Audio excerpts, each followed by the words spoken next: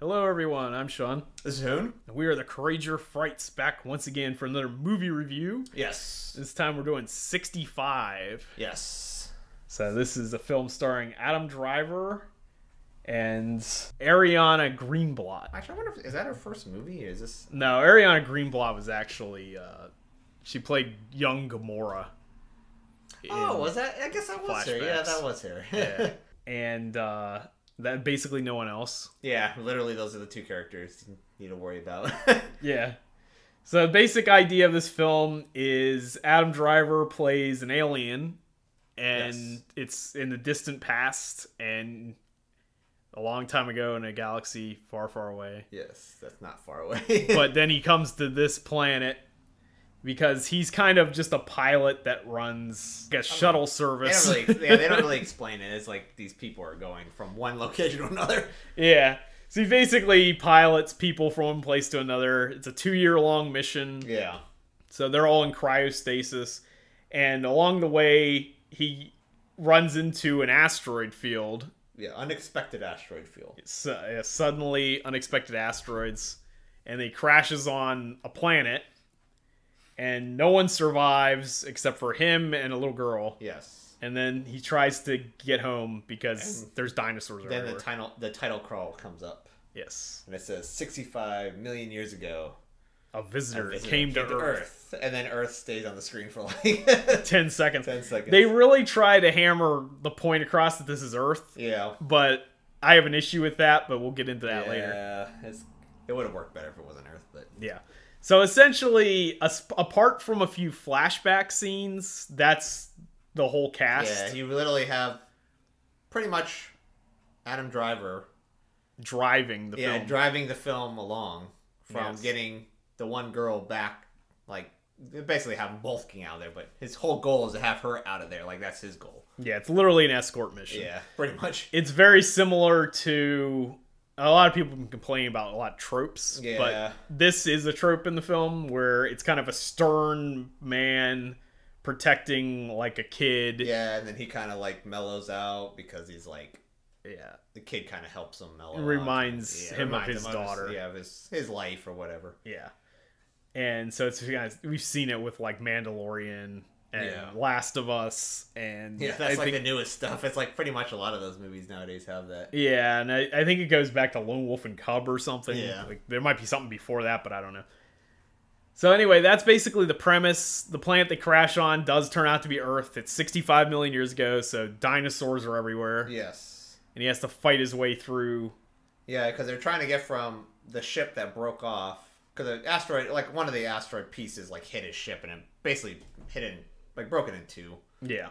So he has to he's trying to go get to the escape pod, which is another part of the ship. It's like, what do you say, 16 kilometers away? Something like that. Yeah. That's literally the premise of the movie. Yeah. So with some dinosaur action scenes in between. There's a bunch of dinosaur action in the middle. Yes. So yeah, we basically summed up the whole movie pretty much, which is one of the refreshing things I think about this film. Yeah, because it was only 93 minutes. It was only an hour and a half. It only has one plot. Yeah. It only has 2 characters. And it's a simple plot that can't be messed up. At least, I hope not. Like, some people might try to mess it up. But... You could mess it up, but I mean, this one's pretty standard. Pretty solid. Because if you watched our Cocaine Bear review, our biggest complaint, I think, was there's too many stories going on. Yeah. And this one's very simple, straight to the point. Yeah. Adam Driver takes the girl, and they go to this escape pod and get out of the... Yeah, and you have to fight a bunch of dinosaurs along the way. So... Before we go into any more detail onto this, what was your rating for this film? I'd probably give it a 7. Okay. Yeah, because it wasn't, like I said, it wasn't bad. Yeah. But it wasn't like the greatest movie, but it wasn't bad. Right. It's probably one of the better movies this year, actually. But... Yeah, I would agree with that. I was thinking about a 7 also. Yeah. I would say this is my favorite movie of the year so far. Yes. But we haven't seen that many movies. So we've seen Megan, we've seen Cocaine Bear. Yeah, and then Ant-Man. Quantumania. And I think that might have been it this year. I'm trying to think of anything. Yeah, that's pretty much it, I think. Yeah, so I think so far this is my favorite movie.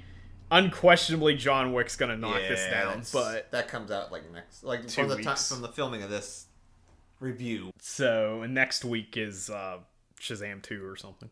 Oh yeah, that's right. So yeah, so far I would say this is the best movie of the year I've seen. It was straightforward, easy plot. Yeah, it wasn't like it wasn't overly complicated. Yeah, it has some good action. Yeah. Adam Driver is believable. Adam Driver's pretty good in this movie. Yeah, he's very believable in this role as like a survivalist. In case people don't know, Adam Driver was a Marine. Yeah. Before he was an actor.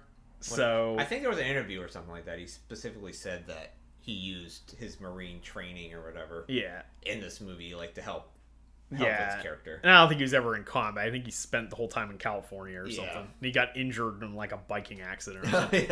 Like crushed his sternum or something. Oh, jeez. So that was the end of his Marine career. Yeah. But which my dad actually had a similar situation to that. That's kind of irrelevant to this. Yeah. But anyway, I liked it a lot. So let's talk about the things we liked about the movie. So what did you like about it? Oh, the main thing the main part I like, which is pretty much the main part of the movie, was the relationship between Adam Driver and the girl, I guess you can say. Yeah, okay. So, yeah, we could talk about that for a second. One interesting thing about this, which has been done before but isn't overly done, is that the two characters don't speak the same language. Yeah. So there's a language barrier there, so they can't effectively communicate with each other. Yeah. So they have to figure out, like, innovative ways to talk to each other. Okay, it's like getting paprika or something. I don't know what that red stuff was, but yeah, it's like when you get to the mountain here, but he just lies to her though. Yeah, he just lies. So that has been done before in movies like Enemy Mine or Hell in the Pacific. Yes, where you have, but in those cases it was enemies that had to work together. In this case, they're not enemies, but like a girl. There is a language barrier. And they didn't do Disney's solution, which is drink alien bodily fluids, and you can instantly understand anybody. Adam Driver is gonna eat some just T-Rex. Drink the T-Rex pee from Jurassic Park 3. Yeah, just like, oh yeah, let me go get that bug thing, that whatever that stuff is out in the middle of the woods. Bug crawled into her mouth. Yeah. But, so this time they actually have to work together and figure out ways to communicate with each other, which I thought was cool. Because he's like, oh, we need to run. We need to move. We need to move. Stay quiet and move. Yeah. So I enjoyed that. Obviously, I like that there's dinosaurs in this. Yes. But that is also a nitpick of mine. Yeah. Because one of our most popular videos on the channel is every dinosaur from the Jurassic World Dominion trailer explained. Yeah. So if you just watch that video alone, you'll be well aware that I'm a huge fan of dinosaurs. Yeah. And have been into paleontology since I was a kid. The first movie I ever saw was Jurassic Park in theaters. Yes. So I got a long history with dinosaurs. None of these dinosaurs are recognizable. Yeah, I think maybe like the T-Rex or something. Right, but the T-Rex looks more like the V-Rex in Skull Island, or Peter Jackson's King Kong. Yeah. That's actually a fair assessment, too. So, almost all of the dinosaurs in this movie look like something from Peter Jackson's King Kong. Yeah. So, it's got that feel to it. And I'll say that that's one of my nitpicks about the movie, but I guess it's not really a nitpick, like if you're a big fan of dinosaurs. Yeah. None of the dinosaurs are even remotely accurate in this movie. Yeah. Like, I can't even tell you what that last crocodile thing was supposed to be. It was like a quadruped T-Rex. Yeah, I don't know what that was. It had the same head as the Tyrannosaurus, but it was running on all fours. It literally got hit by a geyser and still survived. Yeah. That was like... Twice. Yeah, twice. It took 3 geyser hits. And a poison stake to die. Through the eye to kill it. I'm pretty sure that would have killed him instantly. Yeah, well, speaking of that, Adam Driver kills more dinosaurs in this than, like, the entire Jurassic franchise. Yeah, pretty much. Dinosaurs are, like, impervious in Jurassic Park films. He has, like, a plasma rifle with a 40-watt range. He has the gun from Contra. Yeah, he does. Because it has spread and, like, machine gun and stuff. Yeah. But one thing I will say about this is because the dinosaurs are so weird, I would have preferred that this take place on a different planet. Yeah, I do agree with that. Than Earth. And in fact, there's nothing in the film itself that says this is Earth. Yeah. It's only in the title credit and the very end of the movie. And, like, credit crawl. Yeah. And it was really weird because it had nothing to do with anything, and it just showed, like, the civilization building up where the asteroid hit. What was the point in that? Which is stupid. I would have preferred, I guess we're in the spoiler section, right? Yeah. Well, it's been spoilers. Okay, so I would prefer to like that title crawl maybe showing like Adam Driver, because this movie is focusing more on the relationship between those two characters. Yeah. I would have preferred them showing like maybe Adam Driver like taking care of the girl because her parents died or something. Right. And like while they're in like space or wherever they're supposed to be going to.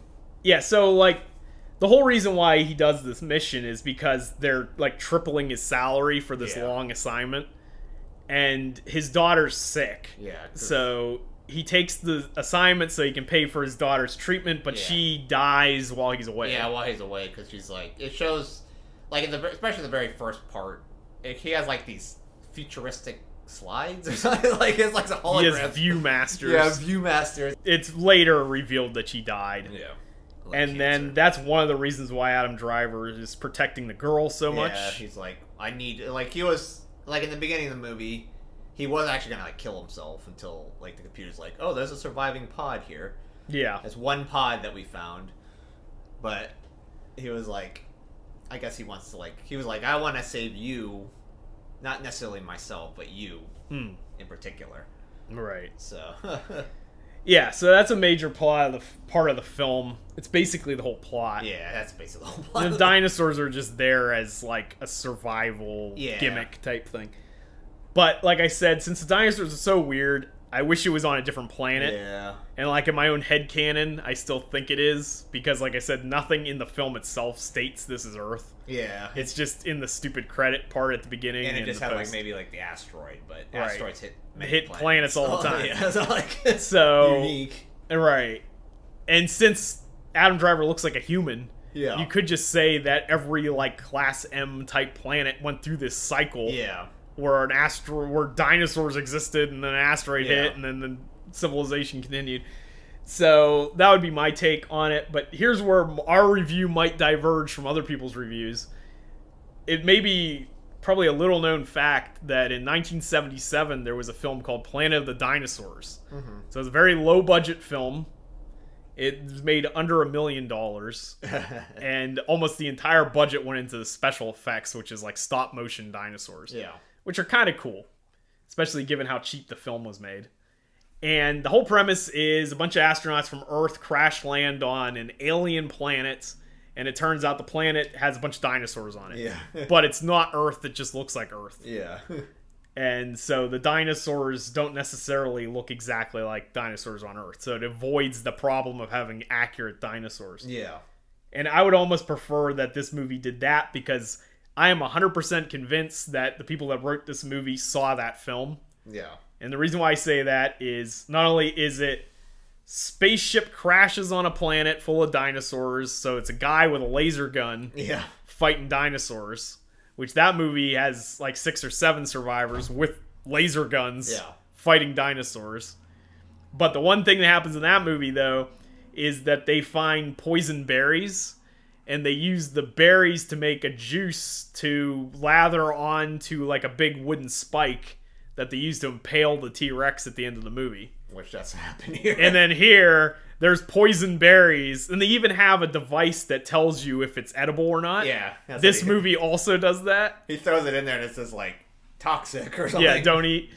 And then the final dinosaur that they kill, the girl kills it by using the poison berries to lather onto a spike, which I think was like a dinosaur tooth or bone or something, and then she like jams it into its eye socket. Yeah. And then, so that's almost identical to the ending of Planet of the Dinosaurs. That sounds exactly the which same. Is like an obscure movie from the 70s that's on Tubi. Yeah. Which is probably where they got this idea from. At least whoever wrote the story. I was willing to believe that was just a coincidence until the poison berry spike came into the storyline. It specifically showed her like grinding this thing down and like lathering it onto the spike. Yeah, I was like, okay, they definitely saw this movie. Yeah. So this movie's basically 80%, 90% that. Yeah. We were looking at some reviews, and some people were saying it's a ripoff in Jurassic Park. And it's like, this isn't Jurassic Park at all, other than there's dinosaurs. Yeah. But the dinosaur designs are more of a ripoff of Peter Jackson's King Kong. Yeah. And then it's like 90% Planet of the Dinosaurs with like maybe 10% Enemy Mine. Yeah. And that's with a little bit of like Ogami Ito thrown in there. Yeah. And that's basically the whole movie. Yeah, pretty much. I mean, it's a very simple movie. Yeah. So it's like, it's refreshing nowadays, because nowadays everything has to have like 8 million plot points, and you have to have... It has to be 3 hours long. Yeah, 3 hours long. This is a short, an hour and a half movie or whatever. Straight to the point. Yeah, and it's like, it's satisfying and everything else, so it's not like it was like horrible. Mm-hmm. Because the reviews on here is like, it's like 30% or something. Oh yeah, a lot of people. We should talk a little bit about the reviews, because I think we're basically done talking about the movie. Yeah. There's not a whole lot to talk about. It's simple. It's like a simple movie. It's like we basically told what the whole plot was. Yeah, like I like dinosaurs, and I know what real dinosaurs look like. These aren't real dinosaurs, but I honestly don't really care. Yeah, it's almost like they should have just put it on a different planet. That would be like that's like a nitpick though. But I think maybe the only reason why they didn't do that is it definitely would be a ripoff of Planet of the Dinosaurs. And I think another thing that screwed it up, like if you ever watched the trailer, they specifically spoil that plot point in the trailer. It's like, it literally like the first line in the trailer. Right. And it's like, maybe they should have kept it for the movie and not put it in the trailer and be like, oh, it's surprising. Yeah. It would have been a neat surprise, I guess. The trailer was... really... it was kind of a neat surprise when the trailer dropped. Yeah. So that was like, it kind of just dropped. I remember they just kind of dropped. Yeah, we were really excited about this. This movie was in our like top 5 for the year, like most anticipated films. Yeah, for this year. And yeah, I would say it's fine. Yeah, it's fine. It's not fantastic, but it's better than a lot of the other stuff we've seen this year. Yeah, it's like I said, it's not fantastic, but it's good because it gets to the point. Yeah. And the reviews are very odd, because it was like half the reviews, the people liked the film. They liked it because it was short, to the point, and had a simple plot and good acting. And the people that didn't like the movie didn't like it because it was short and to the point. And they said it was a ripoff of Jurassic Park. Which it's not, at all. It's like, maybe if you landed on like a space station, like a science station that they were growing... They're like cloning dinosaurs. Then yeah, that would be, but it's not. Yeah, it's not. So it sounds more like that Planet of the Dinosaurs or whatever that. Yeah, Planet of the Dinosaurs is. Yeah, this movie's basically a remake of Planet of the Dinosaurs. A big budget, well, mid budget. Yeah. That's another thing I like about this movie too. I think we need way more movies that are in this mid budget tier range. Yeah. We don't need $250 million movies that break a studio if it fails. Yeah, I do agree with that. I think we need more movies like this. This movie apparently cost $90 million, but then some finagling with tax rebates or some crap caused it to be $45 million. They're probably getting those Coke Zero tax rebates. Yeah, they must have done something. Yeah, sending them in through the mail. They must have done something, because they got was 50% off with the tax rebates.